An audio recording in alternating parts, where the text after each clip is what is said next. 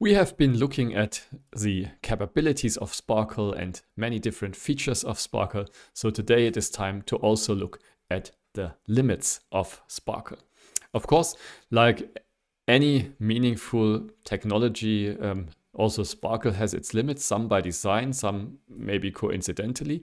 And it is important to understand what you cannot do with such a technology whenever you want to use it productively. Otherwise, you might spend long times trying to figure out how to, for example, create a certain query for a certain problem, when in reality, such a query cannot even exist because it's beyond the possibilities of the query language. Welcome back. My name is Markus Krötsch, and this is the video series on knowledge graphs here at TU Dresden. Right, so before I'm going to talk about the actual limits of SPARQL, I would like to mention some things that I simply have left away in these lectures, which are not really limits, but which are actually possible, but out of the scope of this particular video series. So let me give you a brief outlook on SPARQL. So features I have not discussed include maybe here focusing on those that are most relevant in practice, something that is called graphs. So I was already mentioning when I was discussing RDF that RDF supports graphs. So this is an approach for organizing RDF graphs into several distinct data sets, so to speak. So instead of just having one graph in your database, you could have several graphs, and each triple belongs to one or more of these graphs. So if you use such a structure, of course, you would like the query language somehow to support that, to have some features that allow you to query only the content of one graph or another graph, and maybe also to combine information across graphs. And this is supported in SPARQL. There are several constructs specifically for this, and there's really no problem with that. Well, mostly no problem. Yeah, it works quite well in practice. So I'd simply leave this out because we haven't really talked about graphs very much here. The second feature that I would like to mention, which is of course very important in query languages, are updates. Updates is something that often come with query languages. SQL, for example, also has an update language. And this is quite natural because in many cases, when you want to make a change to the database, when you want to write something, specifying what you want to do is nicely done by means of a query language that gives you certain parts of the data, or that selects certain parts of the data that you would like to change. Here's a little example of how this would be achieved in SPARQL. So the following query replaces all uses of the has sister property with a different encoding of the same information. Now, what's a different encoding? Well, we delete person has sister. So we delete triples of this form. And instead, we insert person has sibling sister and sister sex female. So this is another way of encoding that somebody is the sister of somebody else. So it's more using the more general and more widely applicable has sibling property, and in this case classifying the sister with a gender that would somehow capture the original intention of this triple. So we delete and we insert, and we do that based on a certain condition, and this is given here in the where part, which says where person has sister. This is in this case the same condition that we also delete later on, but it could be different. We could delete a pattern which is not exactly what we have been querying for. And without much description of updates in any formal way here, you can hopefully understand how this is supposed to work. So you select some things, giving you bindings to person and sister, then you instantiate a pattern with these bindings. In this case, the pattern is the query pattern, and you delete everything that matches this pattern. Or rather, you delete all the triples that are in this pattern. If they are not there, you just ignore it. And if they are there, you remove them. And after that, you insert new triples again by instantiating this pattern here for every match that you got in the where pattern.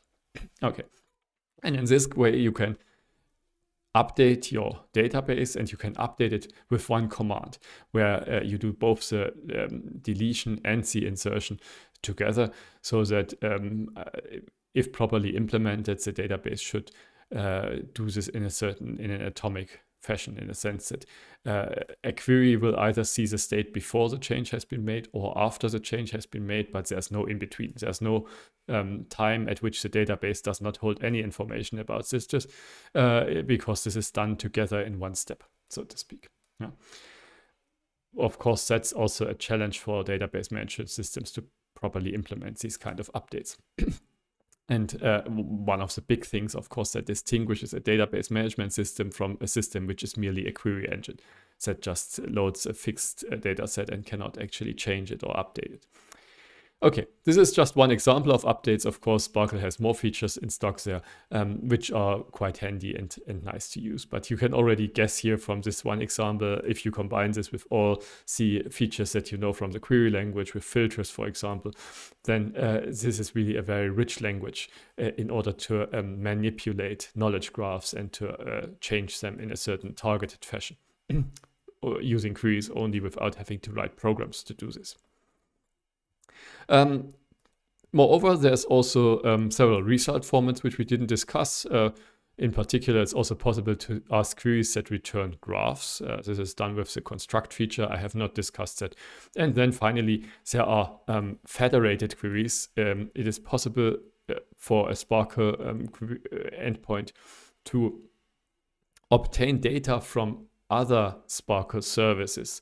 SPARQL services that might be hosted at a different site even, that might be very far away or external at least to the database that you are querying. And it is possible to write queries which pull in data from remote places and then combine this data locally with the contents of your database. This is called federation. And SPARQL has federated query services. In fact, if you have followed the exercises with Wikidata, you have already seen the syntax for this, because what SPARQL actually uses there is the service keyword. So the service keyword in Wikidata is also used to federate with things that are rather pseudo SPARQL services and not real ones. For example, to connect to web services or other service implementations, APIs that you want to use together with Wikidata. So it's used as an extension point there in Wikidata, not as a real federation engine. But you can actually also do federated queries with the Wikidata SPARQL endpoint against a few other websites. Now, an important thing about federation, of course, is that at the first look at it, it sounds like a great thing. You can combine data from many places into one query, pull data from the web from different sources, and then integrate it on your side with your local data to get an answer to do a complex analysis. But of course, the trade-off that you have to face when you do this is that you will lose all kinds of database optimizations because of the federation. And normally a database that has all the data locally has index structures on this local data and can prepare the data in certain ways, and it can freely choose in which order to query and to combine the queried data. But if you have federation, you are much more restricted. You have to get a lot of data from a remote site, even if in the end only few triples will maybe be in the result of your query. You may have to download millions and millions of result triples from the other place, depending on how the query is specified. So federation restricts very much the query optimizer in how it can answer a query, and therefore it can be challenging to get a good performance with federation. But it does work, and it solves some problems in practice that otherwise would be much more time consuming to solve. But it is not the universal solution to all data integration problems. So there are limitations to this approach. Okay, so this is all I want to give in this little outlook. So these are 4 things from big topics that I haven't discussed here at all. So these are not limitations of SPARQL. But I wanted to talk about limits, so let me talk a bit about limits. I guess you can also guess already what kind of things might be limiting SPARQL. So from your experience with SPARQL, you have maybe already seen some things which are not possible in this query language. And maybe you want to think about these a bit to see what limitations you could come up with, what you would like to do maybe in SPARQL and what you think is not possible. Well, quite a few such limits certainly are there by design, and for several reasons actually. So for example, SPARQL of course is lacking some data types, and maybe more importantly on the SPARQL side, it's also lacking filter conditions for these data types. I already was mentioning this with RDF. There are a lot of data types in RDF, but not everything can be there. And maybe the most notable omission there are geographic coordinates, because places in the world are often important in applications, and RDF has no native data type for this. And sequentially, the SPARQL query language also doesn't have filters, for example, to find nearby coordinates or something like that.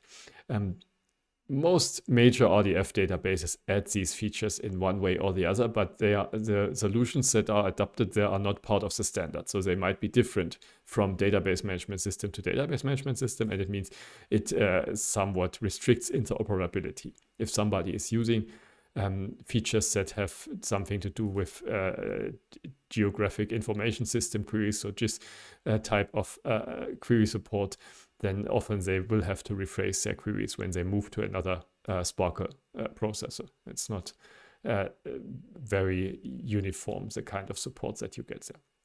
But for example, in Blazgraph, which is used in the Wikidata examples that we have worked with, there is definitely a number of features in this direction, again realized through the service keyword, which allow you, for example, to look for coordinates that are close to another specified coordinate. So if you want to find sites in the vicinity of your home, you could do that with this SPARQL query service using one of such filter conditions. But with RDF alone, it would be very difficult to do that, if possible at all. Okay, that's data type support. And of course, there are always limits on this side. Another thing that you may notice is that SPARQL cannot talk about path length. So we have seen with the Kleene star and in the property path expressions, you can talk about patterns that describe connections of arbitrary length. So they describe paths between two elements, but you cannot in any way access the actual length of this path. It is possible to work around some of this. So if you want to have only paths of length 3 or 4, then you could get this by writing them out in the query pattern, for example, but it's not a very efficient or convenient way of doing things. And if you wanted to just query about the distance of one element to another in the graph, there would be no way to do this in SPARQL. And in particular, you can also not do something like figure out the shortest connecting path between two elements. And this is a thing that is maybe not so frequently used in standard knowledge graph applications. So if you think about Wikidata and you think about the information there, it's rarely important to know how long paths are. Yeah, it's difficult. Longer paths exist, for example, in the borders relationship or in taxonomic relationships like subclass of, but it's often not very meaningful to ask how many subclass of steps two classes are apart, because if we make our class hierarchy more specific, we can always insert extra classes in the middle, and it will make all the paths longer without really changing anything about the classes that have already been there. So path lengths are more meaningful if you do network analysis, for example. If you are talking about maybe weighted path analysis, could be even more important, that you have road networks where you really want to compute the distance between two places in the shortest connection between them. But this already requires a slightly different type of graph structures than what you normally have in RDF.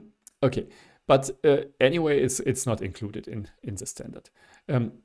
Related to this, SPARQL also cannot return paths of a priori unknown length. So of course, if you know the length of the paths that you want to have, you can somehow return it by having enough variables. But if you just want to specify, for example, two elements, and you want to know all the ways in which the two elements are connected, there's no way of doing this. There is not even a return type for this. It's unclear how would you store a path inside a variable binding if it has arbitrary length somehow as a list of things or something. So there's no facility for doing this. And also, well, more generally, maybe SPARQL has no support for recursive or iterative computation. So for example, you may have heard of the PageRank algorithm. I will also cover it in a later video in this series, which is an algorithm for analyzing networks and link structures in particular. But this is an algorithm which is not it's relatively efficient, maybe I should say that, but it's not fast to compute in any sense of the word fast. It's definitely something that takes a while, and for a query language would be difficult to realize in real time. Some database management systems for RDF still have added such features, place graph included, but in practice, this is going to take a significant amount of resources to really compute the PageRank for a large graph. And of course, there are many other graph algorithms that one could imagine running on a graph structure, which are not possible to implement in SPARQL because it doesn't have really programming support or recursion support. Again, this is maybe not surprising. It's a query language after all, and not a full-fledged programming language. There are other approaches for doing programming on graphs. Okay, so I already commented a bit on why these things are missing. Actually, the reasons in each case might be varied. There's definitely performance concerns that play a role when people decide what kind of features they include in a language. So they ask, is it even possible to implement this efficiently? If we say this is part of the standards, then everybody who wants to be compliant to the standard has to somehow support this. And it could place a huge burden on them in getting this into their systems, and may in the end hinder adoption of the standard. So this is one motivation why standardization groups try to keep the set of features limited. There's also some fundamental problems with some of these. So for example, if you would be able to compute the length of paths, then you could combine that with filters and would be able to find the longest path maybe between two elements, which is known to be an NP-hard problem. And NP, we know, is a difficult class of computational problems, which still can be solvable in practice, but in this case, it is NP-hard in the size of the graph, meaning that it's NP-hard in data complexity. And this is a problem, because if you think about how large knowledge graphs typically are, with hundreds of millions or billions of elements, then you do not want to execute computations that are NP-hard with respect to this size. It's not going to work very well. Okay, some of these are also merely historic coincidence, like the geographic coordinates. I don't think there's any strong reason why they shouldn't be in RDF or SPARQL. It just didn't happen. And in some cases, there would also be bigger design issues if you wanted to solve some of this, especially for returning paths in queries. You would first have to say how to store paths, how to represent paths in SPARQL, and you would maybe need new data structures, new paradigms for this, which don't exist at the moment. Okay, so these are various things that have been left out, but mostly left out consciously because the working group thought that the standard is better without these features, even though this will also be a disadvantage in some applications, it will also be an advantage in many others. So there's always this balance, right? So the features I just mentioned are largely features that are discrete in a certain sense, that they really are not present there. So there are no geographic coordinates. There's nothing you can do with geographic coordinates. End of the story, right? But there's also expressive limits in SPARQL, which concern the things that SPARQL wants to be doing, in particular pattern matching. So there are limitations to the patterns that you can match with SPARQL, even though SPARQL can match many types of patterns with its different conditions and its many features that you have learned about already. So how could we understand and get a better insight into the expressive limits in this sense of expressivity? Well, this is something that is done largely in computer science and theoretical computer science when studying the expressive power of query languages. What people do there, in not just in RDF, but here I phrase it for RDF, but in all kinds of database query languages, is to ask which sets of RDF graphs of databases more generally can I distinguish using a query of that language? So I'm asking here whether two different RDF graphs can be told apart by means of the features that I have inside a query language. And this is one approach towards the topic of expressivity. What exactly do I mean when I say that? Well, let's be a bit more formal. So clearly every query defines a set of RDF graphs, namely the set of graphs that it returns at least one result for. So what we do here is we simplify things a bit by saying we are not really interested in the results. We are just interested in whether there is a result or not. This is a simplification as we often make it in analyzing computer science ideas on a theoretical level, because including all the details of practical concern is usually not making things clearer, and definitely is not making it easier to work with the notion. So what we do here is really very simple. We, in some sense, restrict to Boolean queries. We only want to know yes or no. Are there results or not? And if we do that, of course, every particular SPARQL query will split the world of RDF graphs into two types of graphs. The graphs for which there is at least one result and the graph for which there is no result. So every query in this sense defines one set of RDF graphs. Infinite set, yeah. You could imagine many databases, and some of these will have results and some of these won't. So this is how you can define a partition of the set of RDF graphs. And so many sets of RDF graphs can be characterized by a suitable SPARQL query. For example, I could have a query which just asks if the triple ABC is in the database.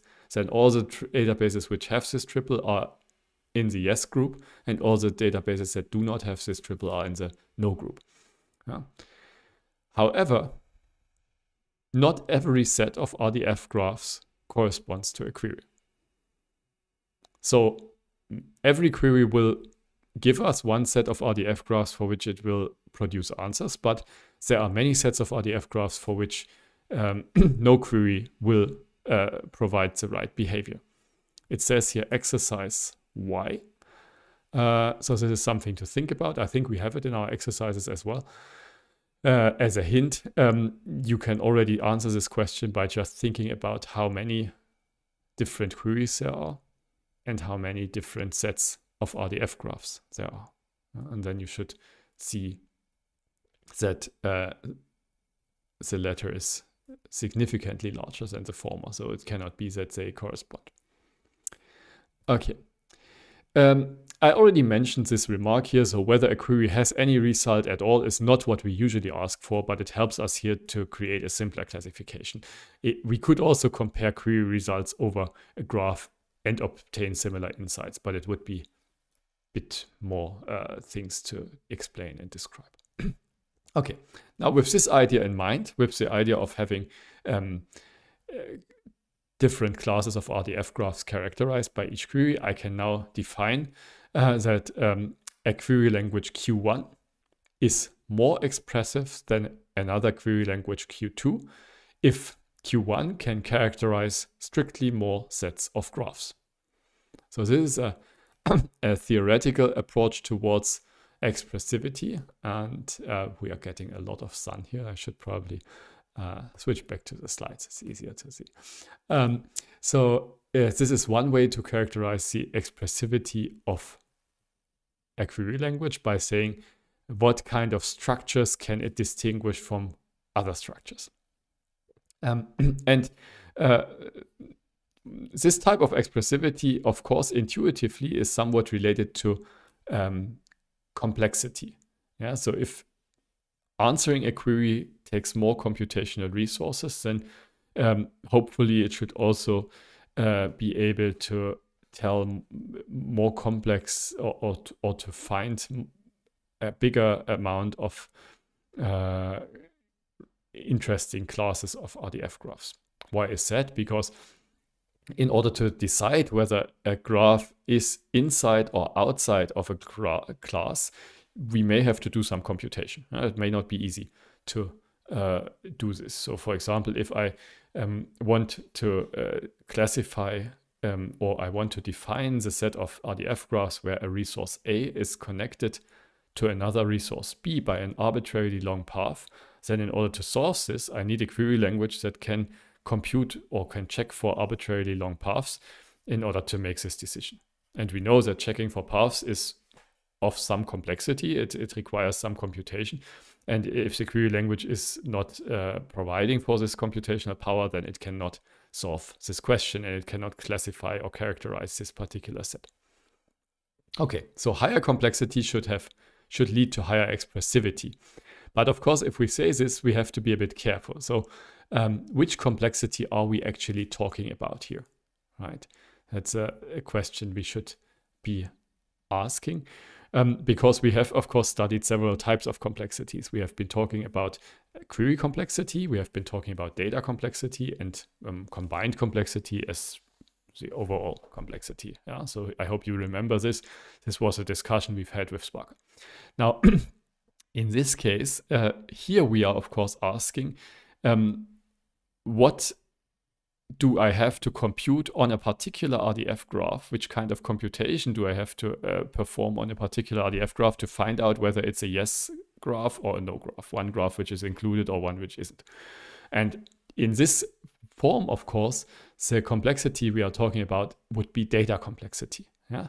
So given a particular set of RDF graphs that we would like to classify, we ask whether there's one fixed query that accomplishes this. So in the end, the computational power we have is always the computational power of a fixed query, because this one query has to be able to characterize the whole class of RDF graphs that we are interested in. So with this one query, we have to be able to make the distinction between graphs that are inside the class and graphs that are not inside the class. What this means is that if classifying a set of graphs encodes a computationally difficult problem, then the query evaluation has to be at least as hard as this problem with respect to data complexity. Otherwise, it's not possible. And this shows us already a way how we can find examples of things that you cannot do in SPARQL, because of course there are many very difficult computational problems, and we know that SPARQL has a limited complexity. So here's an example of this. We have argued that SPARQL queries can evaluate quantified Boolean formulae. You remember these were the propositional logic formulae with quantifiers over the truth values in front of them. And we showed that this can be encoded in a SPARQL query. So this was possible to solve with SPARQL, where one QBF turned into one query. However, you could also imagine that you can encode such a formula, such a QBF, inside an RDF graph. So there's many reasonable ways of doing this, but in general, encoding a formula inside a graph is not very difficult. A formula is a term structure. It has some kind of hierarchical structure. You can make a graph out of this, and then this is your graph. Yeah? So imagine now we would like to find a query that recognizes exactly those RDF graphs which encode a QBF that evaluates to true. And what you can see now is that this is not going to be possible. So there cannot be a SPARQL query that recognizes all RDF graphs that encode a true QBF, because this problem, finding out whether a QBF is true, is known to be p-space complete. That's what we learned when we talked about SPARQL. But p-space is a very large complexity class, and it is known that this complexity class is strictly larger than NL. And NL is the data complexity of SPARQL, of course. Yeah? So in this way, by knowing that this data complexity of SPARQL is only NL, we can already exclude that any SPARQL query could solve this highly complicated problem. And you can imagine many other complicated problems which you cannot solve with SPARQL in this way. So computer science and many computer science courses that you hear about are full of difficult problems. And for many of these problems, it would easily be possible to find an RDF graph that encodes them, but then you couldn't find a SPARQL query that returns yes or no, depending on what the answer to this problem should be. Yeah. Okay. So this is something that follows from purely complexity theoretic knowledge. I just summed up things that we already know essentially here. I didn't have to do any new work to understand this. So this is a limit of expressivity, but arguably it's an argument that is in itself very limited. So we don't get very far by this type of argumentation. And this has several reasons. For one reason is that this kind of complexity argument only works if you have significantly harder problems. So QBF solving, yes, this is very hard, and so it's clear that this cannot be done. But there are many interesting problems which are not quite so hard and which also cannot be done, and you won't find good arguments. If the problem you are looking at is less complex, then it could also be that you need additional assumptions to achieve the claim or to show the claim that you would like to show. So the assumption in this case is that many of the complexity classes that we are handling are of course not known to be distinct. So we have no knowledge, for example, about whether NL and NP are the same class or not. We don't think they are. It seems very unlikely, but nobody has been proving it yet. So if we have an NP problem, such as finding out if a certain traveling salesman problem is solvable, we expect that SPARQL cannot solve this, but it's not quite a proof that it isn't possible by just using complexity here.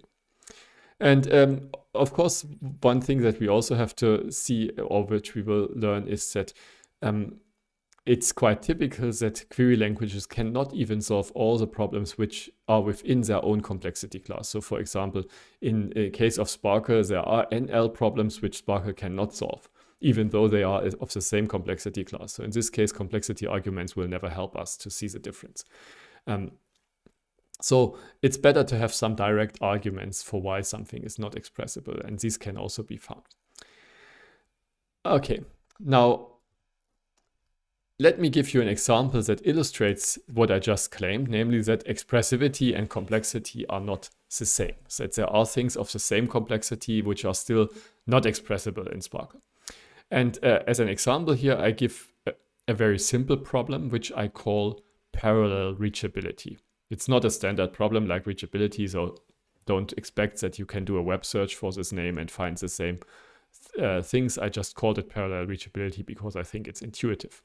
So this problem is consisting of the following question. You have an RDF graph G and two vertices S and T, and you have two RDF properties P and Q. All of this is your input. And the question then is whether there is a directed path from S to T where each two neighboring nodes on the path are connected by both a P edge and a Q edge. I hope you can imagine how this looks. So we are looking again for paths here from source to target, just like in the reachability case. But the goal now is not just to find any path of a single edge going through many intermediate nodes until we are at the target, but we are trying to find a path which consists of two parallel edges in each of its segments. So there always has to be a P edge and a Q edge connecting the same two nodes to go one step on this path.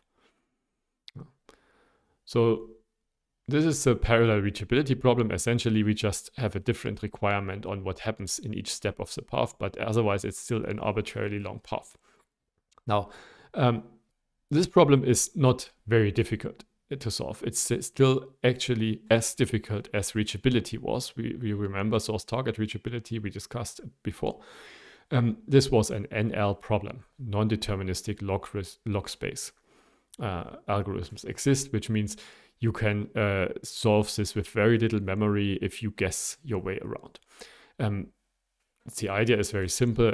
Proof sketch essentially here. This is the check can be done using a similar algorithm as for ST reachability, but we just check for 2 edges in each step. So essentially what we did there we blindly guessed the next step in the path.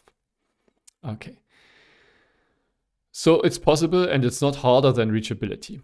However, I claim and I sketch a bit that this is not possible in SPARQL. There's no SPARQL query that solves parallel reachability. So SPARQL cannot express this. You cannot check if there is such a connection of arbitrary length, even though it's a problem in NL. Now, how could we show this? How could we prove such a thing? Well, the idea could be to look at structural properties of SPARQL query matches to see what is different with these parallel paths of arbitrary lengths from all the other kinds of matches that you could get for SPARQL queries. And I would argue that one way of seeing this, I'm only going to give you a sketch here, so this is not a full formal proof, but essentially it's going to be a sketch. So I think one way of seeing this is that first of all, we say that the only SPARQL feature that is even in scope for looking at this are property path patterns, because this is the only feature that can look at arbitrarily long paths. So we somehow need a Kleene star in order to make such an to express such a requirement here. However, a property path pattern will always have a match. If it has a match at all, then it also has a match where you have only 2 vertices, where all the vertices that are on the path that you match have degree 2. Yes. So in the end, if you have vertices on a path, the path of course is very linear. So the nodes on this path only have 2 neighbors, one incoming, one outgoing. This is how matches for property path patterns look. And this can be arbitrarily long, but the degree of the nodes on this match is always 2. But here in this problem with the parallel reachability, we need nodes of degree higher than 2, because every node on the path has 2 incoming edges and 2 outgoing edges with the P and the Q in parallel. How can higher degree nodes be produced in SPARQL matches? Well, the problem is that higher degrees essentially can only be enforced for nodes that are matched to query variables. That's the only place. So if you have a variable in a query, of course, it can partake in any number of triple patterns, and this will require its degree to be higher. But this is only true for the variables.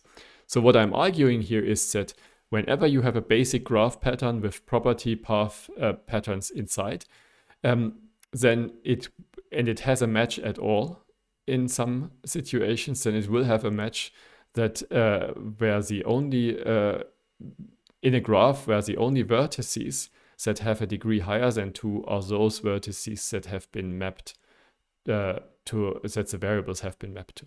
Yeah. And these are always a finite and fixed number depending on your basic graph pattern. And because of this, we can now see roughly that there cannot be an arbitrarily long parallel path match, because if such a match would exist, it would require that you have an arbitrarily large number of nodes with higher degrees required inside of a graph in order to be a match in the first place. And it's with basic graph patterns and property path patterns together, it's not hard to see that this is not possible. You cannot require that such a high number of high degree vertices exists in the graph in the first place. Yeah? So this is the argument. And of course, this is still sketchy in some ways. It's also sketchy because it only focuses on basic graph patterns. I'm not really making much of an argument why you couldn't somehow use other features of SPARQL to achieve that. This I just expect is easy to see. So we can accept that maybe, but I think still the important trick here is to look at this degree distribution of matches and to look at minimal matches for a given pattern. Okay, right. So this is the type of proofs one could give here to establish such a result. Right. So in a similar fashion to what we just saw with parallel reachabilities, there are quite a number of other patterns that SPARQL cannot capture. I have a little slide which lists some of these, so you can see them here. In general, the restrictions come from the fact that the only form of recursion that you have in SPARQL are property path patterns, which are regular expressions. So for one thing, you cannot map non-regular path languages. What is a non-regular language? Well, do you know a non-regular language? For example, a context-free language like A to the n, B to the n. Yeah, so if you have a sequence, an arbitrarily long sequence of A's followed by a sequence of B's, which is of exactly the same length, this is something that it is a language of all these sequences is not a regular language. You cannot express it in any property path pattern. You don't need it very often in querying either. I mean, arguably, this is maybe not a problem if you don't have that. But there are some applications for this. So, for example, if you wanted to find all your cousins, and I don't mean all your first degree cousins, but all your cousins, essentially. So everybody in your family who is in your generation.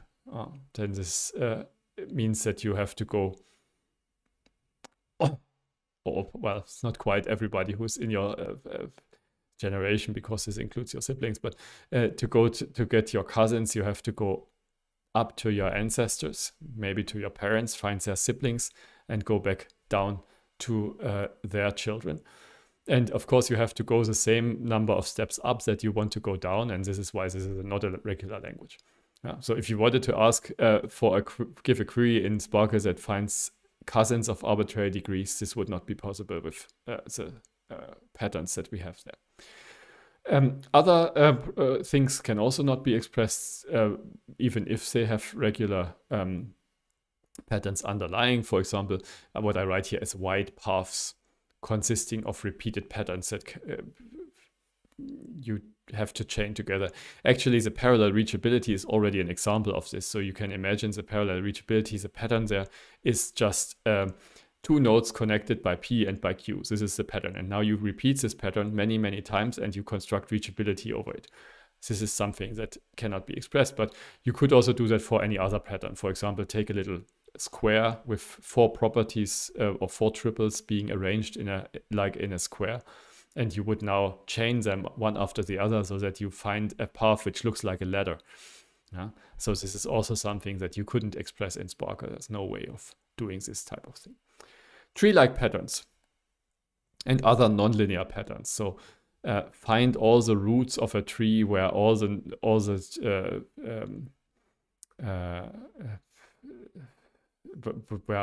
which are full binary trees, maybe I should say. So find the roots of full binary trees where you have 2 properties which marks the left and the right child. This would be problematic. It's a recursive query that requires recursion, but inside the recursion there's some branching happening because the tree has several successors. So we are not just talking about paths here, and this would not be possible. And then there's also something which I mention here because it has been studied in other query languages. These are so-called nested regular expressions. Essentially, the idea with nested regular expressions is that you have a path, a regular path query like the ones we have studied, but in each step of the path, you can also specify side conditions that have to hold about the elements there.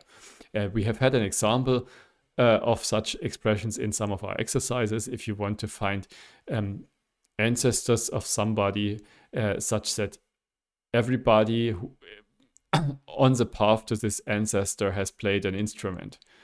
Then you have a certain side condition on the things that you can go through in the path. And this can be expressed by nesting these conditions inside the regular expressions, called nested regular expressions. So these kind of queries have been studied in XML and in these kind of tree-based document structures, they can be quite useful. So if you want to navigate to a certain node and want to make sure that all the nodes that you pass through have a certain quality, then this is something you can achieve with nested regular expressions. Okay, so all of this are examples of things that you cannot express. There are more, of course. And what we see here, what we've learned now in this video, I'm at the end of the video at this point. So what we've learned in this video is that when we talk about the limits of a query language, there are two different, very distinct kinds of limits that we can look at. So one limit is the limitation in terms of features that people have built into the query language, like technical features, formats, data types, such things, return formats that you have. And the other kind of limit is the expressivity limit, which somehow restricts what we can describe, what kind of patterns we can describe, what kind of structures we can find in a graph. And I would say the latter is generally more interesting. The former is something that can easily be fixed. The latter often is not so obvious. So if you wanted to have support for nested regular expressions, you would have to think how to write this in SPARQL. You can't just make a new feature and like for geographic coordinates and be done with it. So these are interesting distinctions and interesting matters of study. On the other hand, in practice, arguably the features are often the more important things. Yes, so if you are in an application, often you say, I want geographic coordinates. You don't necessarily say, I want to have parallel reachability queries, because there's usually ways around this. In the case of parallel reachability, for example, you could think of something if you take the parallel paths P and Q that I was talking about, and you just make an update to your database, which inserts for every parallel PQ path an extra triple, which marks this the connected pair as a pair which is connected by a parallel PQ path. Then you can use SPARQL reachability in the normal way to find such paths. So sometimes expressivity problems can be solved by making changes to your database, by making changes in how you encode your data and how you store your knowledge in the first place. So in some ways, they can be prevented in practice if you are mindful about your requirements and make sure that your data already comes in the formats that you need it to in order to get along with the features that SPARQL has to offer as it is. Okay, so this is all for this rather long video again. So thank you for watching. Next time I would like to take 1 or 2 videos or maybe 3, a little look at rule-based query languages, which can overcome some of the expressivity limits in particular that relate to structural recursive expressivity. And after that, we will look at property graphs and Cypher as another practical query language that is of wide interest. So thanks for watching. See you next time. Bye-bye.